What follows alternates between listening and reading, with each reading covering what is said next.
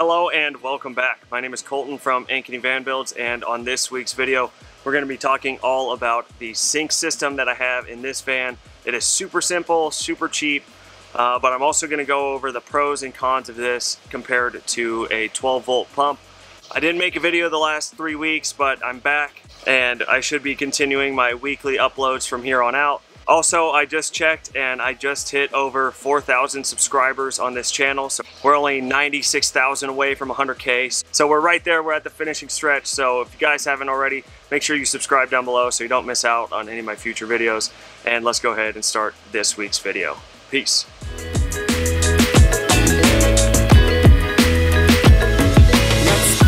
So going over my setup real quick, we got our fresh water tank right here with our 1/2-inch nylon tube, which then goes into our marine grade foot pump, which comes up and threads into the braided hose to the faucet. I had to get pretty creative with the different size adapters, going from a 1/2-inch barb down into the threaded insert here. So then that comes up into the faucet. I only have it on the cold water section. Right here is the hot water, and I just have it capped off so it doesn't take any of the pressure and no water comes through there. So then that comes up over here. I have to make sure that this is opened up, and then I can just step on the foot pump and water will come out. That water then comes down through this RV P-trap into this tube, which then drains into my gray water tank, which I marked with some duct tape so I don't ever mix them up. So talking about some of the pros with this foot pump here is the fact that it is very, very simple to install. The hardest part about it was finding the right size fittings that go that 1/2-inch hose from the faucet itself down to that 1/2-inch barbed adapter for the 1/2-inch tube. So what I did is I just took the foot pump into Home Depot. I had the 1/2-inch nylon tube and I just grabbed some fittings, put them all together until they fit into the faucet itself. And then you always got to make sure if it's ever a tube going to a hosed barb, you need a hose clamp, and then any threaded fittings you want to have that plumber's tape or Teflon tape as it's called. So once that part was over, the rest of the install was super simple.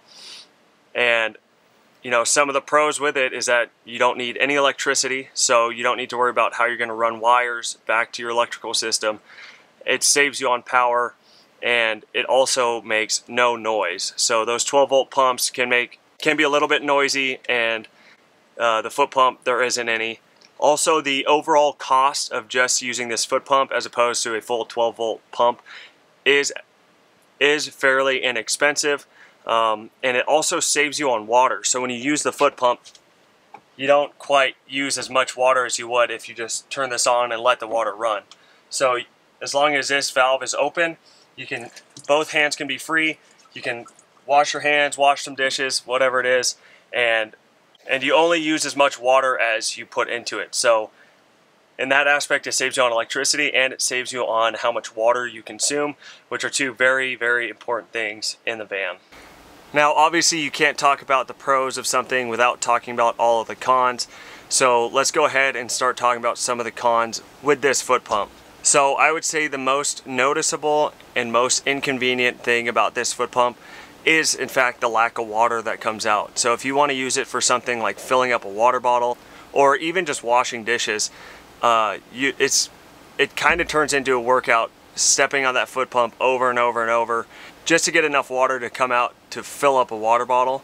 So some of the workarounds we do is if we're on longer road trips, we'll just buy a gallon of drinking water from a gas station or something else, and we'll strictly fill up our water bottles using that, and the sink will just be for washing our face, washing our hands, and doing the dishes. And for another con, if you watched my video on how I installed my last sink, I had it set up to where I could spin it around and have an outdoor shower using a little suction cup shower head holder. You don't have that option in this one. You could do a buddy shower, I guess, where one person is stepping on the foot pump over and over while the other person's outside getting rinsed off, but that just isn't very practical and it's kind of a lot of work. So that would be another con with that, which in the grand scheme of things, they are very little things, but you know, if we were living in this full time, I think that this would be the first thing that I would either upgrade or change out, because it is pretty inconvenient when you just want to fill up your water bottle real quick before heading out somewhere or just doing the dishes, and you just need more water to come out every time you step on it.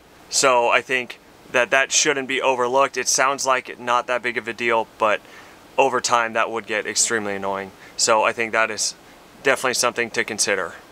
So now talking about a 12 volt pump. In the last van that I built out, I put in a 12 volt SureFlow pump that was connected into our battery system, and it ran out of similar 7-gallon water jugs and into a sink. And honestly, all of those things that I was scared of when I first built this one out, which was scared of doing the electrical because I had no idea how to work that.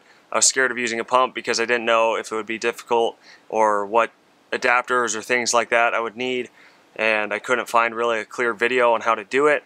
So I kind of convinced myself that I was out of my league at the beginning, and I decided to go with this foot pump instead, which at the time was a good idea because I learned how to do this and it was actually really easy.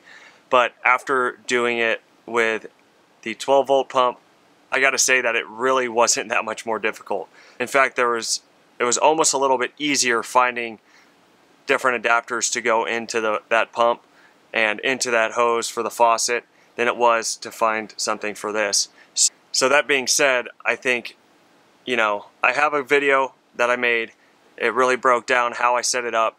So if that's something you guys are considering and you're on the fence about, do I want to go super simple, super cheap, or do I want to have a little bit of more luxury in the van and more of a want as opposed to a need, I would say go watch that video. If you feel confident enough after watching it, then I would totally recommend the 12 volt pump. And the reason is just water pressure alone.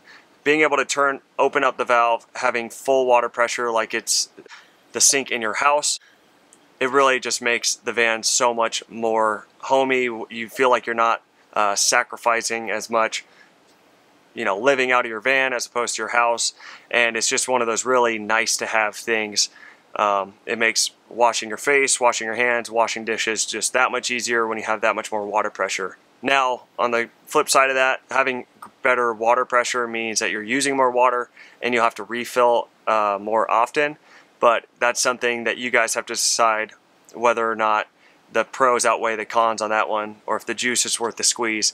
So, in my opinion, I don't think I'll ever do one of these foot pumps again. It has been great for the 2 years that I've used it, but I think from here on out I will always do a 12 volt pump, just based on one, now knowing how to install it and how easy it really is, and two, it's just so much better to have one of those. Now the only real difference with doing the two of them is you got to kind of plan it out a little bit better. So before you put your sink in, you got to know where your pump is going to go, so that way you can just pre-run some wires to it, and also have a layout of knowing that the pump's going to go in one place and having holes drilled in your cabinet so you can run wires to your battery setup. But honestly, other than that, that's really the only difference when it comes to like building out the van and planning ahead, is just where is that 12 volt wire going to go. So I hope this video helped you guys out make your decision. I know for me it was kind of difficult. I couldn't find any real good videos on how to do a 12 volt setup. I was really scared of anything electrical, so for a cheap, easy, simplified water setup, I would go with this foot pump. If you're willing to take on a little bit more of a challenge, spend just a little bit more money, I think doing the 12 volt option is a better option. But before this video ends, I will give you a full run through, talk about all the bits and pieces that is required to set this system up. And then if whoever is interested in the house build update, I will give you guys a quick run through that. So let's go ahead and show you all the bits and pieces of this sink here. So again, this is the 7-gallon water jug that holds all the fresh water. I just took the spigot off and I attached this 1/2-inch nylon tube. It just pushes all the way down to the bottom so that I can get all of the water out of it. It comes down here. I drilled a hole through the cabinet and through the toe kick, which then goes into the foot pump itself. On each connection, I have these hose barbs to make sure that there aren't any leaks. And then coming up here, here's my 1/2-inch adapter to this threaded adapter, which then connects into the faucet line. So as you can see, I needed to buy 2 separate adapters. One that has the hose barb that goes to a threaded insert, and then this threaded insert that then goes into this hose barb here. I can't remember the exact dimensions of each of these, but at least this will give you an idea of what you need to look for when you go in to Home Depot. So then that just goes up into the sink like normal and then drains into our RV adapter, which is easily found on Amazon. It has this 90-degree angle. This all comes with it. And then I just have it also connected right through the cap there. Okay, and now on to the house build update. As you can see, the past 3 weeks they have been going to absolute work here. So right here's the existing house. We got a 2nd bedroom up top that connects over, making it a duplex. And then in here, this is where the shop is going to be. So this is what I'm going to be using to build out all the next vans coming up here in the future. It's got a garage door on both sides. You can come through this doorway and into this other carport / living area. So it'll have a garage door on one side and another one on the other side with a half bath and the washer dryer set up down here. And then in here's our actual entryway.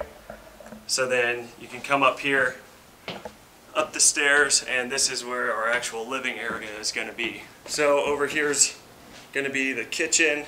Going to have an island here in the middle, slider door, and it's hard to tell on camera, but these are actually 10-foot ceilings, and this slider door right here is 8 foot.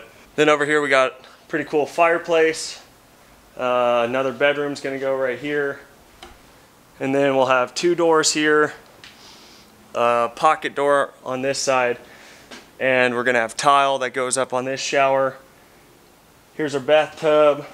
Toilet's going to go, oh, it's kind of dark up here. Toilet's going to go right here, vanity here, and then another bedroom over here. And then when you come out back here, you can see we have a covered patio over the backyard. We got some new windows that I'm going to put into the existing house, and then over here is going to be all landscaped by the time it's done. It looks just like a construction zone, but it's going to look really nice. So anyways, yeah, super impressed with how it's all coming together. It's really exciting to watch. I'll be sure to update you guys every week from here on out at the end of the videos for whoever's interested. But on that, I'm going to end this video here, and I'll see you guys next week. See ya!